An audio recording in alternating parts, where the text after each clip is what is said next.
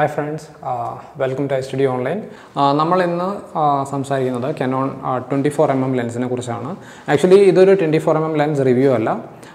ഈ വീഡിയോയിൽ ഞാൻ പറയാൻ ഉദ്ദേശിക്കുന്നത് ഇത് വീഡിയോഗ്രാഫിക്ക് നിങ്ങൾക്ക് പറ്റിയ ലെൻസ് ആണോ അല്ലെങ്കിൽ ഏത് ലെൻസ് ആണ് ഇപ്പോൾ നിങ്ങളൊരു പുതിയ യൂട്യൂബ് ചാനൽ തുടങ്ങുന്ന ആളൊക്കെ ആണെങ്കിൽ ഏത് ടൈപ്പ് ലെൻസ് ആണ് നിങ്ങൾക്ക് നല്ലത് എന്ന് പറയുകയാണ് ഈ വീഡിയോയുടെ ഉദ്ദേശം.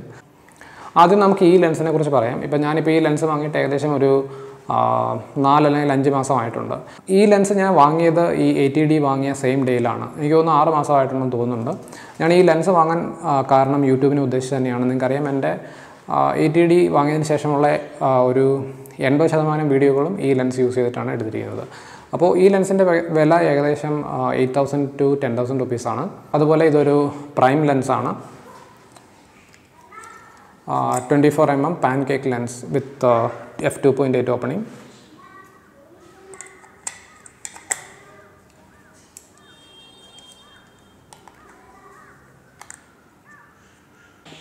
ഞാൻ ആക്ച്വലി ഈ ലെൻസ് വാങ്ങിച്ചപ്പോഴും ഉദ്ദേശിച്ചിരുന്നത് എൻ്റെ എല്ലാ വീഡിയോകൾക്കും ഈ ലെൻസ് തന്നെ യൂസ് ചെയ്യാമെന്നാണ്.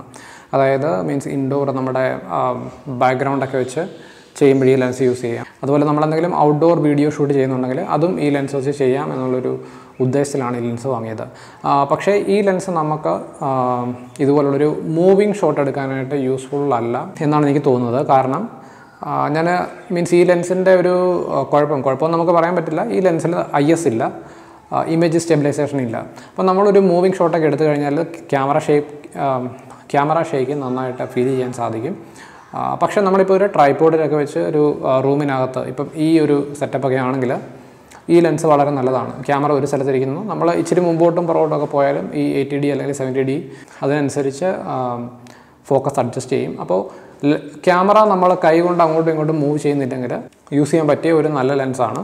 പക്ഷേ നമ്മളിപ്പോൾ ഒരു മൂവിങ് ഷോട്ടൊക്കെ എടുക്കണമെന്ന് വെച്ചാൽ ഈ ലെൻസ് വെച്ച് കുറച്ച് പാടാണ്. മീൻസ് നമുക്ക് വീഡിയോ കിട്ടത്തില്ലെന്നല്ല, വീഡിയോ കിട്ടും, പക്ഷേ കുറച്ചും കൂടെ ഷേക്ക് വിസിബിൾ ആയിരിക്കും. ഞാൻ എന്തെങ്കിലും ഒരു മൂവിങ് ഷോട്ടൊക്കെ എടുക്കുമ്പോൾ ഞാൻ യൂസ് ചെയ്യുന്നത് ഈ 17 to 50mm ലെൻസാണ്. പിന്നെ വേറൊരു കാര്യം, നമ്മൾ ഈ 17 to 50mm ലെൻസ് യൂസ് ചെയ്യുമ്പോൾ ചെറിയൊരു മോട്ടോർ നോയിസ്, നമ്മളിപ്പോൾ 50mm 1.8 ലെൻസിലാണ് ഇപ്പം ഷൂട്ട് ചെയ്യുന്നത്. അതുകൊണ്ടാണ് ഇത്ര ക്ലോസപ്പായിട്ട് നമ്മുടെ വീഡിയോ വരുന്നത്.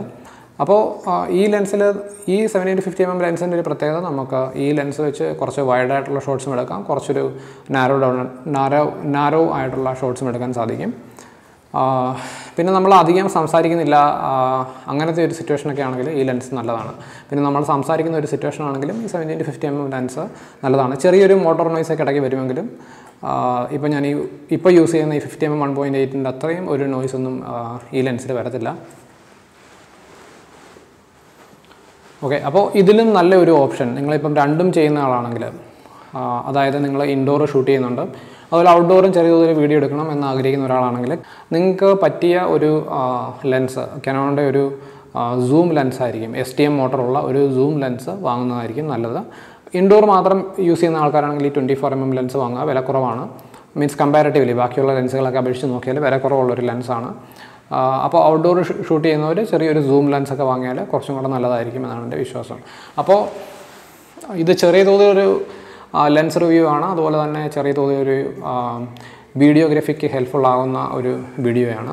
പിന്നെ ഈ ലെൻസിൻ്റെ കൺസ്ട്രക്ഷനൊക്കെ പറഞ്ഞാൽ അത്യാവശ്യം നല്ല കൺസ്ട്രക്ഷനാണ്. പ്ലാസ്റ്റിക് ബോഡി ആണെങ്കിലും മെറ്റൽ മൗണ്ടാണ് നമുക്കുള്ളത്. ഇപ്പോൾ ഞാൻ യൂസ് ചെയ്യുന്ന പഴയ 50mm 1.8 ലെൻസിന് പ്ലാസ്റ്റിക് മൗണ്ടാണുള്ളത്. ഇതുപോലെ മെറ്റൽ മൗണ്ടൊന്നുമില്ല ഈ ലെൻസിന്. അപ്പോൾ ഈ കുറഞ്ഞ വിലയ്ക്ക് മെറ്റൽ മൗണ്ടൊക്കെ ഉള്ളൊരു അത്യാവശ്യം നല്ല STM ലെൻസ് നിങ്ങളുടെ കയ്യിൽ കിട്ടും. പിന്നെ ഈ ലെൻസിനെ കുറിച്ച് മോശമായിട്ടൊന്നും പറയാനില്ല. നല്ലൊരു നമ്മൾ മുടക്കുന്ന വിലയ്ക്ക് നല്ല ഒരു ലെൻസാണ്. എനിക്ക് തോന്നുന്നു ഞാനിപ്പോൾ ഈ ലെൻസിന് വിൽക്കും എന്നെനിക്ക് തോന്നുന്നില്ല. മീൻസ് വളരെ യൂസ്ഫുൾ ആയിട്ടൊരു ലെൻസാണ്. നിങ്ങൾക്കറിയാം, ഞാനൊരു 70 to 200 ഒക്കെ വാങ്ങിയിട്ട് വിറ്റിട്ടുണ്ട്. അപ്പോൾ ഇതൊരു ചെറിയ വീഡിയോ ആണ്. ഈ ലെൻസ് ഒന്ന് ഫീച്ചർ ചെയ്തുകൊണ്ടുള്ള ഒരു വീഡിയോഗ്രാഫിക്ക് ഹെൽപ്ഫുൾ ആകുന്ന ഒരു വീഡിയോ എന്ന് വേണമെങ്കിൽ പറയാം. നമുക്കിതിൽ ഫോട്ടോഗ്രാഫി ഈ വീഡിയോയിൽ ഞാൻ ഇൻക്ലൂഡ് ചെയ്യുന്നില്ല. ഒരു ഫുള്ളായിട്ടുള്ള 24mm ലെൻസിൻ്റെ റിവ്യൂ ഒന്നും അല്ല.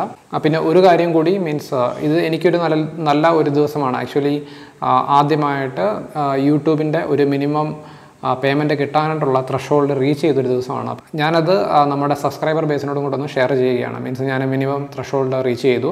പിന്നെ യൂട്യൂബിലുള്ള പേയ്മെൻറ്റ്സ് 1 മന്ത് ഡിലേഡാണ്.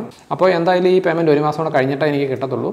അപ്പോൾ ചാനൽ സബ്സ്ക്രൈബ് ചെയ്ത എല്ലാവർക്കും നന്ദി. വീഡിയോകൾ കണ്ടിന്യൂസ് ആയിട്ട് കാണുന്ന എല്ലാവർക്കും നന്ദി. വീഡിയോ ഇഷ്ടപ്പെട്ടെങ്കിൽ ലൈക്ക് ചെയ്യുക. അതുപോലെ നിങ്ങളുടെ അഭിപ്രായങ്ങൾ കമൻറ്റ് സെക്ഷനിലൂടെ അറിയിക്കുക. അപ്പോൾ നിങ്ങളുടെ അഭിപ്രായങ്ങളും അല്ലെങ്കിൽ സജഷൻസ് എന്തെങ്കിലുമൊക്കെ ഉണ്ടെങ്കിൽ, വീഡിയോ ഇമ്പ്രൂവ് ചെയ്യാനുള്ള സജഷൻസ് എന്തെങ്കിലുമൊക്കെ ഉണ്ടെങ്കിൽ കമൻറ്റ് സെക്ഷനിൽ പറയുക. അതുപോലെ തന്നെ നിങ്ങളുടെ കമൻറ്റ്സ് ക്രിയേറ്റീവ് മീൻസ് എല്ലാവരും ഒരു ക്രിയേറ്റീവ് ക്രിറ്റിസിസം ആഗ്രഹിക്കുന്ന ആൾക്കാരാണ്. ഞാനും അതുപോലെ ഒരു ക്രിയേറ്റീവ് ക്രിറ്റിസിസം ആഗ്രഹിക്കുന്ന ആൾക്കാരാണ്. അപ്പോൾ നിങ്ങളുടെ സജഷൻസും കമൻസും എല്ലാം ഒരു ക്രിയേറ്റീവായിട്ടുള്ള രീതിയിൽ അവതരിപ്പിക്കുക, ഒരു പരസ്പര റെസ്പെക്റ്റോടെ അവതരിപ്പിക്കുക.